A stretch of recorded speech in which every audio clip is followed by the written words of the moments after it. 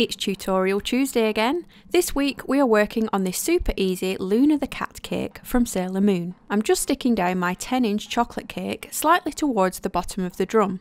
I'm pretty sure this was roughly a 16-inch drum. I've drawn out my face onto some greaseproof paper in a 10-inch circle, so I know how much of the ears I still need to create without too much wastage. I just pulled up an image from the internet and drew around it. I've cut out the template and I'm just cutting the cake to fit. Any pieces you cut off, keep them as you're going to need them to build up the tops of the ears. I'm then rounding out the sharp edge to give it a nice smooth shape. Now bring your offcuts back in and stick them to the tops of the ear with ganache. The second ear I'm building up with offcuts from when I levelled the cakes, so make sure you save them and don't eat them like I usually do. Keep carving, following your template and trimming cake from the underneath to round it all out.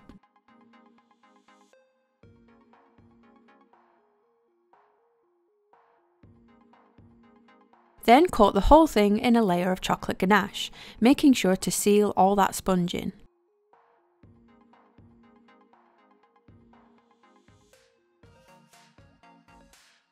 I'm using an acetate smoother, which I'm just bending to the contours of the cake to help smooth it out.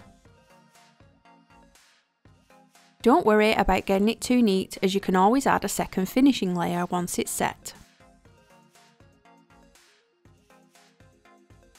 Once that's all firmed up, spritz the cake with water and cover it in white paste. Just help the paste stick to the sides of the cake and trim off the excess, leaving a good centimetre or two extra. All sorts of scrapers always come in handy, and I love this plastic one for tucking that paste right underneath for a clean finish. You can even use this as a cutter to trim through the paste and clean it up.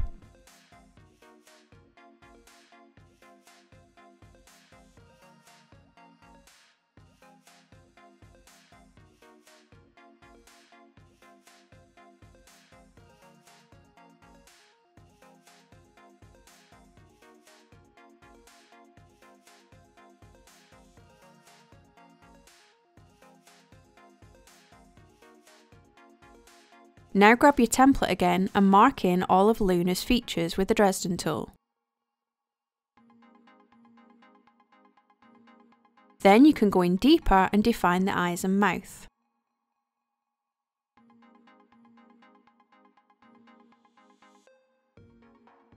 Trim out the mouth area with a scalpel and hollow out the eye sockets with a ball tool in your finger.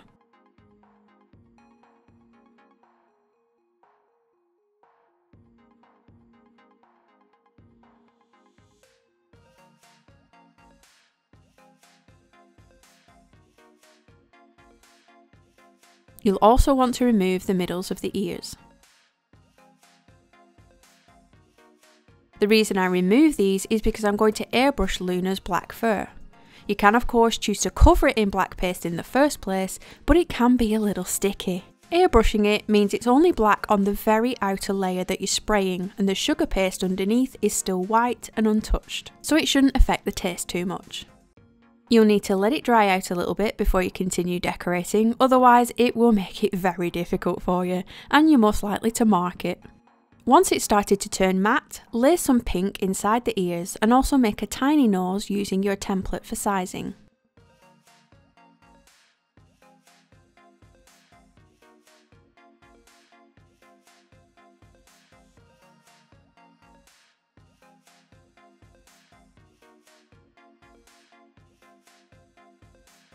The inside of the mouth is also pink paste, just squashed into place with the Dresden tool.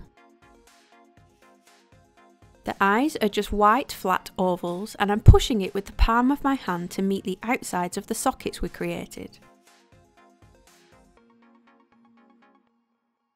Then cut the eye from your template and mark in the pupil details. I decided to paint mine, but you can of course cut each individual shape out if you want. This is just gel colour with water, and the black is edible food paint. Everything I use will be linked in the description box below.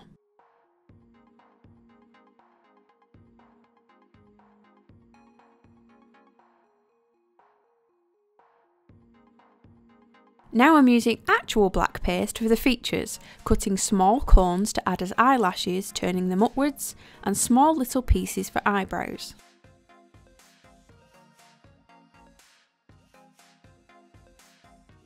The crest symbol is just yellow paste cut with a circle cutter and the middle cut out with a smaller circle cutter. We can clean up any untidy bottoms by covering the board using the toilet seat method.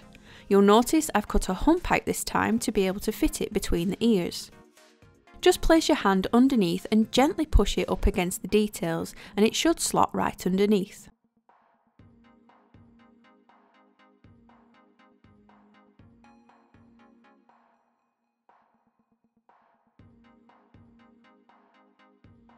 Push together the seam and flatten and stretch any areas you need to with a smedger.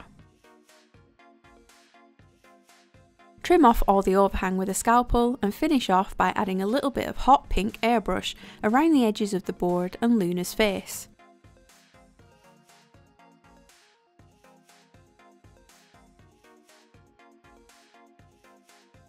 You can even go a little bit further and add a little bit of blue if you like for that mystical feel. I then added Luna's name using click sticks, white stars with my star cutter, and don't forget the whiskers. These are just black wires and I've pushed them in horizontally so that they're just sticking into the layer of paste and not the cake itself. And we're done! Sometimes cakes that look the most simple are the most striking and can really capture people's favourite characters. I hope you enjoyed watching Luna come to life.